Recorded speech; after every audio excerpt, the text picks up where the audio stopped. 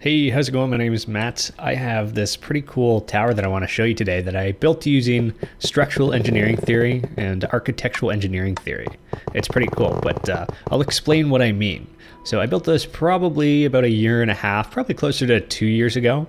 We are in the city of Andia here on Cubed Community in the neighborhood of Monstera. Most of these builds are mine, and I did actually get accepted into an architecture program. Not a degree, nothing like that, but it was more of an introductory prep course by using this design. It is pretty nice here on the ground floor. We do have a little shop, little pizza shop that I, just kind of threw together. Little kitchen back here. I am using CubePack, link in the description if you are interested. And here you do have the lobby, which obviously work in progress. None of the interior is done yet. I do have the interior partition walls, which are just your non-structural walls, as well as your structural ones as well, which is part of your elevator, which in the middle here, you have this thing called a shear wall, which is also attached to this emergency staircase. Now, by code here in Canada, you do need 2 emergency staircases to get out, because if you're stuck inside and there's a fire right in front of the staircase, well, how are you going to get out?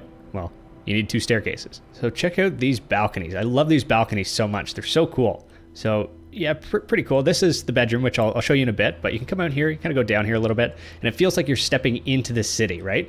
You go here and then, wow, all the city, and then, you're kind of immersed in it as you step into it. And I mean, look at this view. This is so cool, but it's pretty cool. So these balconies, they're actually designed to completely shade this window on June 21st at noon to reduce the solar heat gains in the summer. Okay, so I went ahead and changed the time to noon, and I changed the angle between the horizon up to the sun to 50 degrees, which is the assumption that I made for this design. So if we take a look, the angle of the sun comes in, crosses here, it crosses right here, and then look at that. Imagine that, the shadow lines up perfectly. That's because there is some math behind it. So we use this thing called a solar chart to figure that out. Now, I did mention the term solar heat gains. That just means when the sun comes in through a window, it's going to heat up your space. It's going to get hot. Sometimes you don't want that, especially in the summer.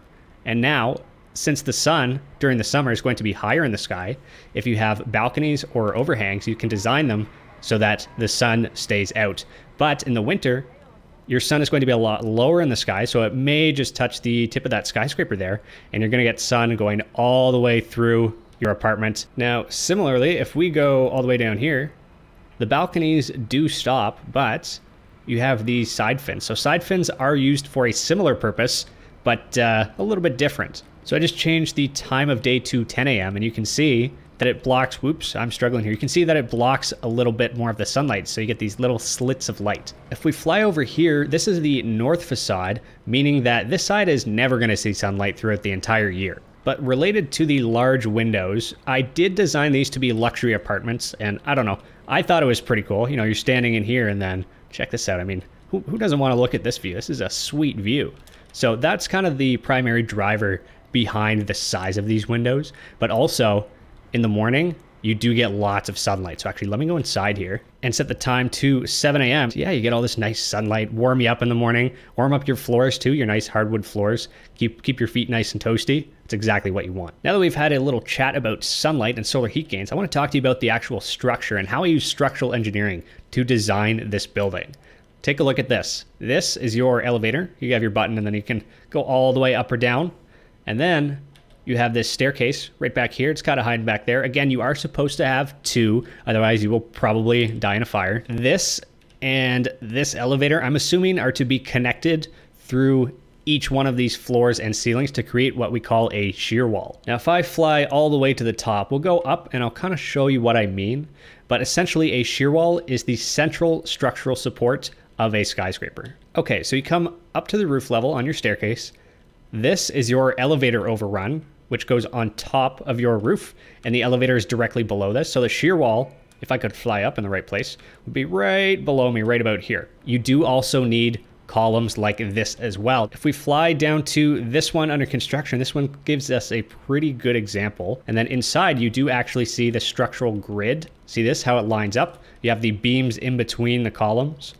And then these are on the inside. And you can kind of see this shear wall here. Now with this building down here, It is different than this one because you have the structural elements on the outside. And the reason why I decided to put them on the outside of the building around the perimeter versus inside is because it allows you to have a lot more flexibility with your floor plans. So if we fly into this penthouse here, let's take a look at the floor plan, and you can see how there's not actually any structural columns that are sticking out. Here you have the master bedroom, and then here's a nice walk-in closet, and then over here you have a bathroom. Obviously very much a work in progress, and the reason that I have this wool is because I would like to include a shower here. Yeah, I know it's not very private, but I don't know, I'll add some curtains, or maybe not curtains, but you know what I mean. I'll tint the glass so you can't actually see in. Heading back out into the main area from the master bedroom. This is the main landing area where you come up out of the elevator. Check it out, pretty cool. Over here you have a sunroom, which is nice, even though this way is facing north, so you're not gonna get sun from here, but in the morning, you're gonna get some really nice sun coming from the east here. It's a nice place to enjoy your coffee. But if we go this way, this is the secondary bedroom. It's a lot smaller. Maybe, I don't know, if you have guests or a kid that you don't like that much. Actually, I think the kid would be pretty spoiled. This is actually a pretty decent sized room. And you have, look at this, you have giant windows and you're on a corner. This is beautiful view, and there is a park down there too. You see that? So if we come back out this way, check out the final area. This is going to be the great room, or whatever you want to call it, but you can have your living room in here, your dining room, and your kitchen. This penthouse is the only unit in this building with double-story ceilings in the main area. Beautiful, beautiful, beautiful. I love it. So that is the floor plan. Let's go ahead, back up these stairs once again, and I want to show you what's on the roof, because there is actually a lot of equipment, and yes, it kind of makes sense, I guess. On top, you have these cool spinny thingies right there and there. That is called HVAC equipment, HVAC, where you heat, ventilate, and condition your air. So if you're inside a commercial building or even a large skyscraper, if it's residential, a mid-rise residential, anything like that, you will see these vents where you get your air from. That is all connected to the HVAC system that is typically on the roof. I also have these solar panels, known professionally as photovoltaics or PVs. And then if these are facing south, they are going to collect the maximum amount of sunlight possible. If they're facing north, well, they're not going to do a whole lot. So if we take a look down here, okay, that one's more of a flat one. That one doesn't count. I do have other ones down here. See how they are also facing south? So anything in the city, they should, for the most part, be facing south. But if you are constrained for space, you could also face east or west, depending on the buildings around you too. So say, for example, these ones down here, check these out.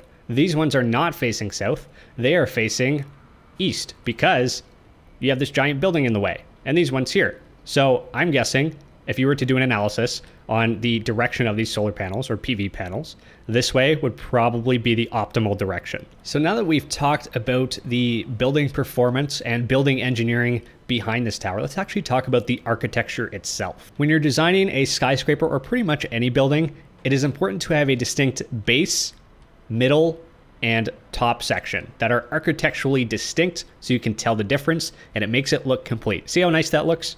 Beautiful, great build. When I was designing this, I also took inspiration from Central Park Tower in New York. Now what they do is they have a little cantilevered overhang similar to this one that actually goes over top of another building that is not owned by the same developers. New York City is very well known for this, and I believe Vancouver has it as well, because I have noticed some buildings here that do the same thing. Essentially, the developers of this building will need to buy the air rights of the buildings around it so that, say for example, you buy the air rights of this one and they could have built up to here, but they built to here instead. You can buy essentially this air on top and then stack it on top of this one or off to the side of this one as well, assuming you work with these people. And then that will allow you to have some really unique designs. So unit 801 through 2501 up at the top, if I counted correctly, are able to have these really cool reading rooms. But unfortunately, these people at the bottom, well, too bad, I don't like them. The architectural design itself is inspired by a building under construction in Lower Manhattan that I saw.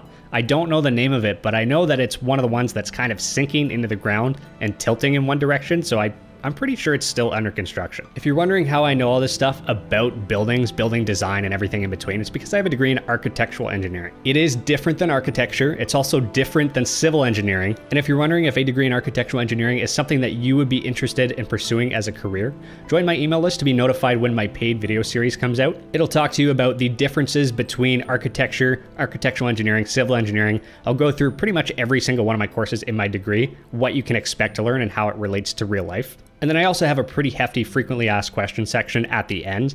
This series is not done yet. I am waiting for TikTok to hurry up and fix their stuff. But by signing up for this email list, you can get notified when it does come out. You can also unsubscribe whenever you want. It's up to you. So that's it for this video. If you like this video, click like. If you really like it, click subscribe. But my name's Matt, and you're watching Alpine.